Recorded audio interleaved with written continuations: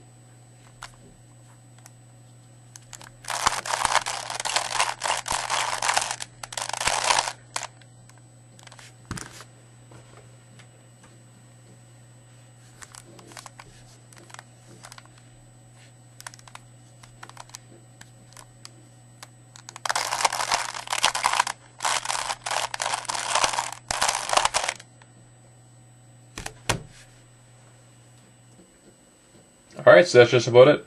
If you have an algorithm that you really like, and you want me to check it out, or you want other people to check it out, go ahead and post it in the comments section. Also, please rate this video. Rating helps me out a lot more than you think. Thanks a lot for watching, I hope you liked it, and I'll see you later.